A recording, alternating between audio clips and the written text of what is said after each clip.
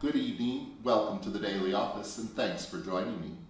This is night prayer for Sunday, September the 13th. It's the 16th Sunday after Pentecost, and week 4 in the Psalm cycle. And the scripture for this service, Psalm 8, 1 Corinthians chapter 1, verse 1 to 19, and Jeremiah chapter 31, verse 10 to 14. And now please join me in singing the third verse of Psalm 95 to the tune of St. Columba. Now come and worship and bow down and kneel before our Maker, for you're our God and we your flock, the people of your pasture. Our help is in the name of God Most High, the maker of heaven and earth. Let us confess our sins to God.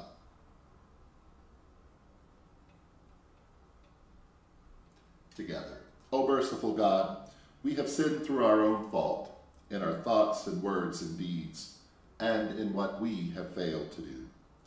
We have not loved you with our whole hearts. We have not loved our neighbor as ourselves.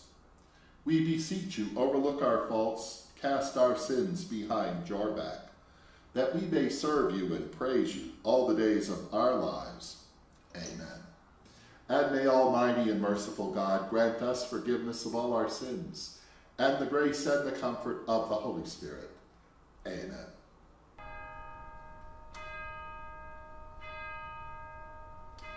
O God, come to my assistance. Make haste to help me. Glory to you, source of all being, eternal Word and Holy Spirit, as in the beginning, so now and forever. Amen. Alleluia, O sovereign God, how excellent is your name in all the earth. Alleluia, Psalm 8, and please recite it with me. Alleluia, O sovereign God, how excellent is your name in all the earth. You have set your glory above the heavens. Out of the mouth of babies and sucklings, you have ordained strength, that you might still the enemy and the avenger. When I consider your heavens, the work of your hands, the moon and the stars which you have ordained. What are we that you are mindful of us, the children of the earth, that you visit us? For you have made us a little lower than the angels, and have crowned us with glory and honor. You made us to have dominion over the works of your hands. You have put all things under our feet, all sheep and oxen, and the beasts of the field, the fowl of the air and the fish of the sea, and whatsoever passes through the paths of the seas. O sovereign God, how excellent is your name in all the earth. Glory to you, source of all being, eternal Word and Holy Spirit, as in the beginning, so now and forever. Amen. Alleluia. Alleluia, O sovereign God, how excellent is your name in all the earth. Alleluia.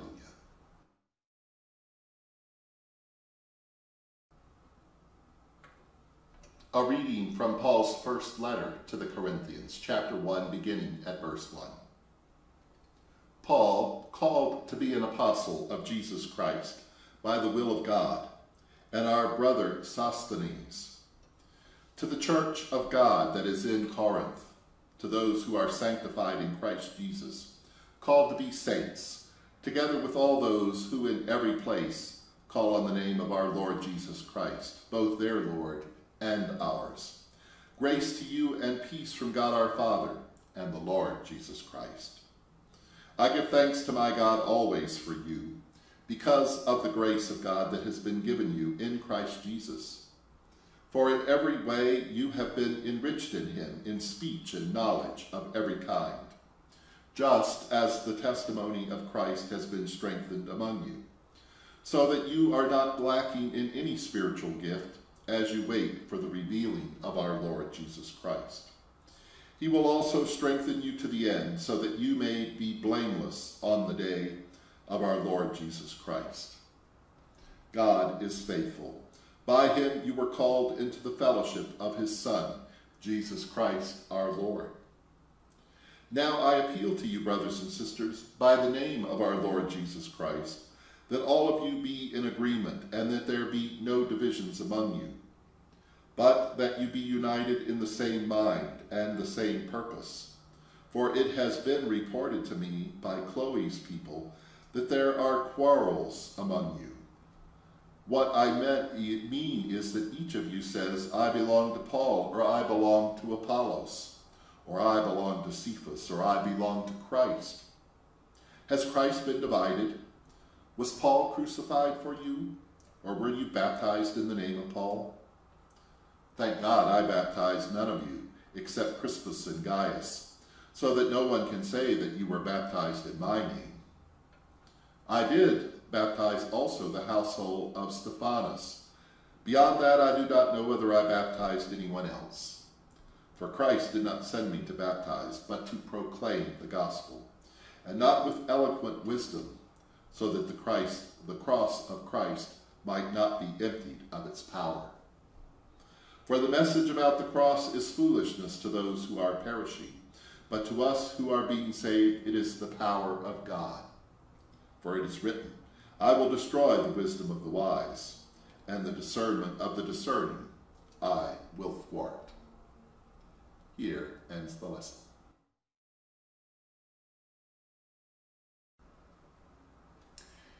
Into your hands I commend my spirit, for you have redeemed me, O God of truth.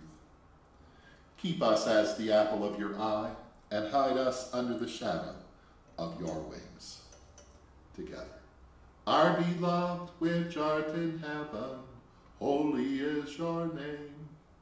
Your kingdom come, your will be done on earth as it is in heaven. Give us this day our daily bread. Forgive us as we forgive others. Lead us not into temptation, but deliver us from evil. For the kingdom, the power, and the glory are yours, now and forever. And let's recite the canticle together. Alleluia, hear the word of the Most High, O nations, and declare it in the coastlands far away. Say, God that scattered Israel will gather them, and keep them as a shepherd keeps a flock. For the Most High has redeemed Jacob, Leah, and Rachel, and ransomed them from hands too strong. And therefore they shall come and sing in the height of Zion, and shall flow together to the goodness of God, for wheat and for wine and for oil, for the young of the flock and of the herd, and their lives shall be like a watered garden, and they shall not sorrow any more. And then the virgins shall rejoice in the dance, both young men and old together. For I will turn their mourning into joy, and I will comfort them, and make them rejoice from their sorrow. And I will satisfy the priests with fatness, and my people shall be satisfied with my goodness, says God the Most High. Glory to you, source of all being, eternal Word and Holy Spirit, as in the beginning, so now and forever. Amen. Alleluia.